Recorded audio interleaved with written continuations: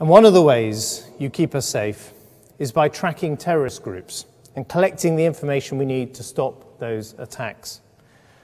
Our intelligence agencies historically disrupt around one terrorist plot a year, but this year you have prevented 7 such plots. And it's right that we choose to invest in our cyber defences even at a time when we must cut other budgets. For our country, defending our citizens from hostile powers, criminals or terrorists, the internet represents a critical axis of potential vulnerability. From our banks to our cars, our military to our schools, whatever is online is also a target. ISIL's murderous brutality has a strong digital element. At a time when so many others are using the internet to enhance freedom and give expression to liberal values and creativity, they are using it for evil. Let's be clear.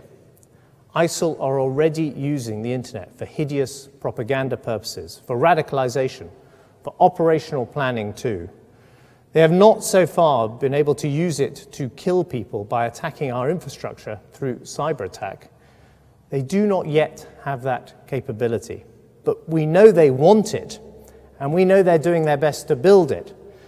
So when we talk about tackling ISIL, that means tackling their cyber threat, as well as the threat of their guns and their bombs and their knives. And at the heart of cybersecurity is a painful asymmetry between attack and defense.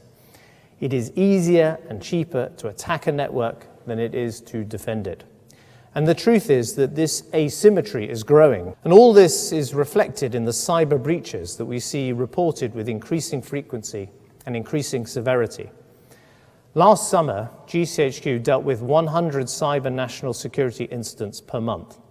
This summer, the figure was 200 a month. Each of these attacks damages companies, their customers, and the public's trust in our collective ability to keep their data and their privacy safe.